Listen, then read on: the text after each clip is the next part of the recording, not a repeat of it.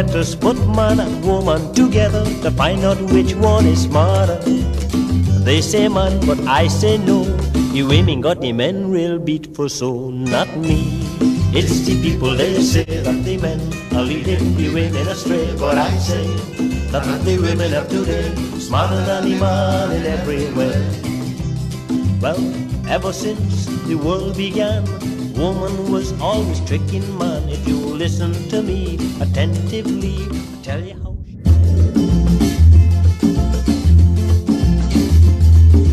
Here in Bermuda there's a traffic rule. No matter what you drive, you have to drive it cool. But the Diddlybops like to break away, breaking speed records on the highway.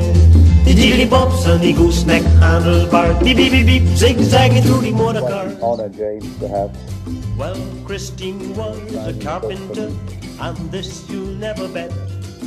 She had the whole world talking when she made a whole cabinet. Not me, it's the people they say that the men are leading the women astray. But I say that the women of today smarter than the known each other a long time, from the 40 I'll tell you Thieves something days. else about Christine you don't know.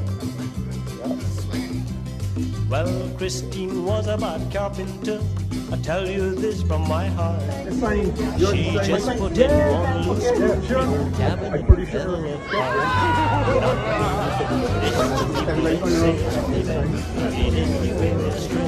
That's perfect. Thank you, Emile, for running low. Running low. You're my friend in Bermuda. His dad and his mom are your friends.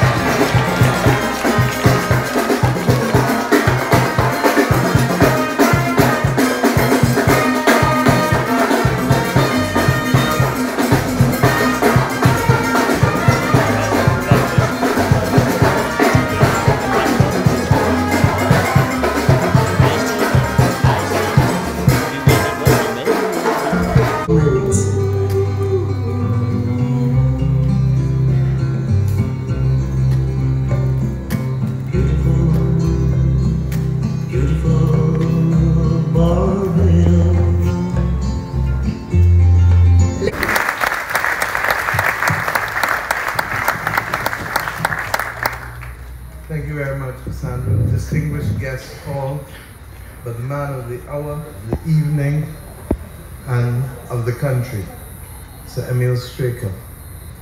I don't think that there was ever a time that I can remember without the Merrymen being in our ears. And it made sense when I read for this evening that the first break came in 1965 when the Barbados Tourist Board, as it then was, under the direction of Mr. Frank Odell, determined that they would carry the Merrymen on tour with them to help promote Barbados. Ironically, I was born in 1965. So that after that, it is amazing, and I say so to my colleagues all the time, and John, you would appreciate this, that there was more local music played when I was a child than is played today and has been played for a long time. So Gabby, when you sang, I don't want no young girl, go ahead, lick up and break up and bound to get locked up. That is as familiar to me today as it was when I was a little girl. Or I asked my mother for sixpence, escorts, or the ones from Fab Five and Foreigner Frank, and I'll come back to Foreigner Frank in a minute, or Tropical Islanders, or Sand Pebbles, On the Wings of a Dove. And I still remember the iconic album covers because my parents had all of the albums in the house, and as young children, this is what we used to listen to. And when I got my pocket money, which was not often because you had to work for it, I would go in town by, what was the name of this shop again? Caravan. Number One Records. And you would go and buy the little 45s. The youngsters, Copeland, you don't know about a 45, do you? And you had to make sure that nobody in the house, because my brother and sister sometimes would lose the centerpiece.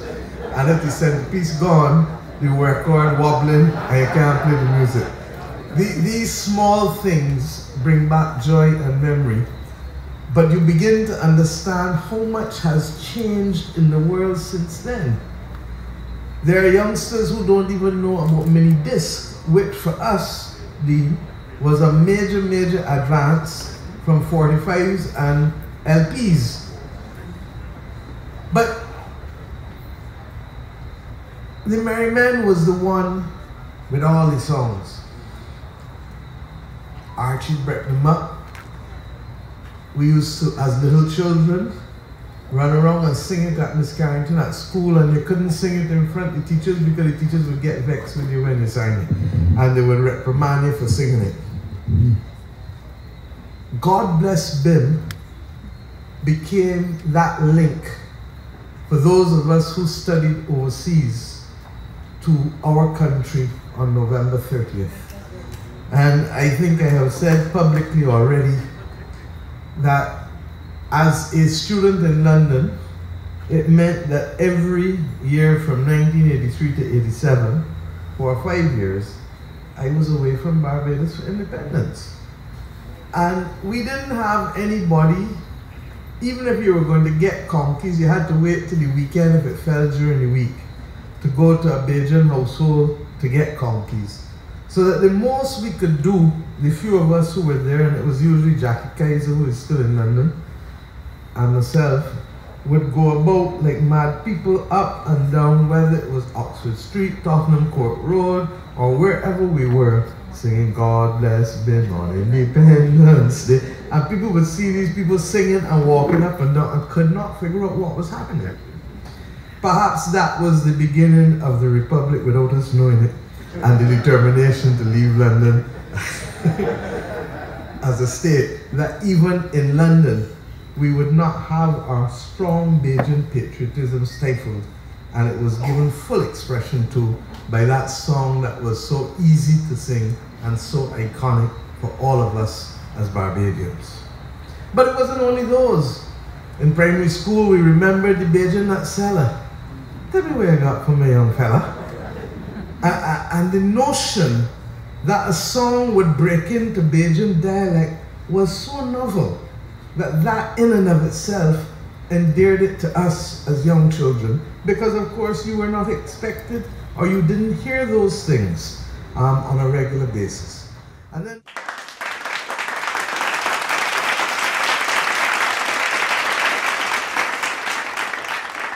Well, it ain't the women that's great, but I say that the women of today smarter than the man in every way. Ay, ay, ay.